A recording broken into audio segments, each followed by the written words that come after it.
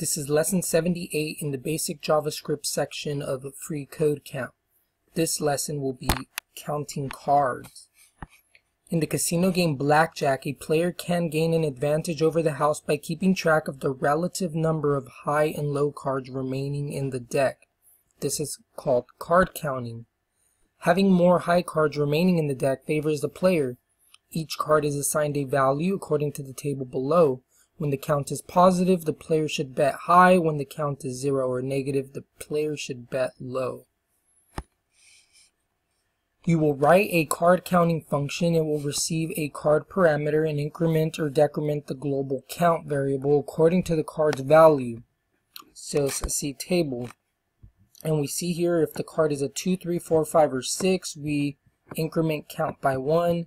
If it's 7, 8, or 9, we don't do anything to count. And if it's 10, J, Q, King, or Ace, we decrement count by 1. So it says the function will then return a string with the current count and the string bet if the count is positive or hold if the count is 0 or negative. The current count and the player's decision, bet or hold, should be separated by a single space. And this is the example output. First we do what the current count is, and then either bet or hold. Depending if it's 0 or negative, we say hold. If it's positive, it's bet. Hint: do not reset count to 0 when value is 7, 8, or 9. So down here it shows us that card sequence 2, 3, 4, 5, and 6 should return 5 bet. Card sequence 7, 8, 9 should return 0 hold. Card sequence 10, J, Q, King, Ace should return negative 5 hold, and so forth. So when we come over here, we could use either if, else if statements, or we can make this easier and use a switch statement. So I'm going to go ahead and use a switch statement, and it's going to happen inside our function. We have our global variable count that's at 0. So then when the function is called each of these times, it should change what count is according to what is passed in. So where's our table? Our table's there.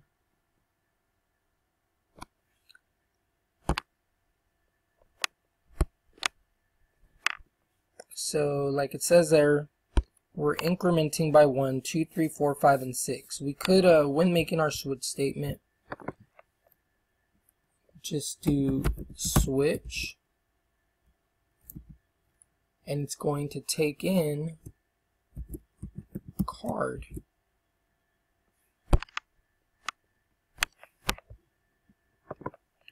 And we want it to do this. If it's 2, 3, 4, 5, or 6, so for case 2, for case 3, for case 4, case 5, and case 6. Kind of forgot my...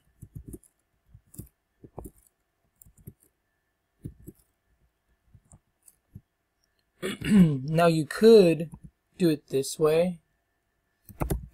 Count plus equals 1, which is the same as saying count is assigned count plus 1. It's the same thing, just shorter version. We could just make it shorter and say count plus equals 1 and then break. And we could technically copy this and just add it to each one, and we could add it all the way to case 6. But even easier than that, you could actually just, since case 2, 3, 4, 5, or 6 is all doing the same thing, we could just add it to case 6, and that will work exactly the same.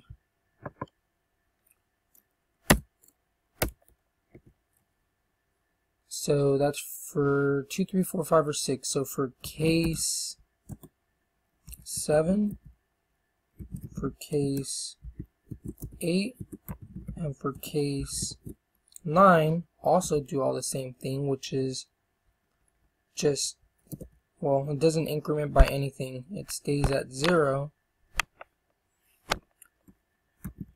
So, I mean, I don't have to do it this way. This will be for clarity. Plus equals 0. It's not doing anything to count. And then we have if case is 10. Forgot my break. That's what it's trying to tell me here. So then we have case 10. We have case J. Case Q.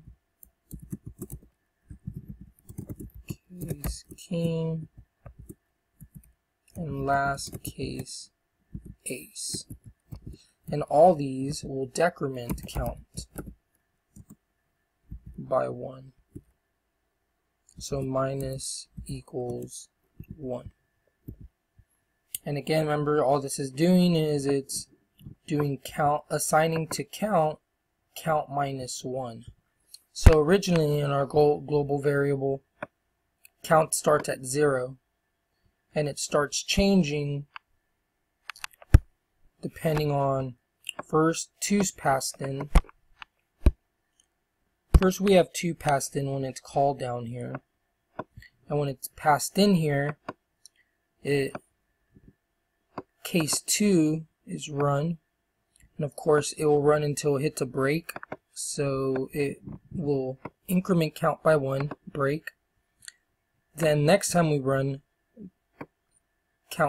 card counter, and 3's passed in there. 3's passed in, it also increments by 1.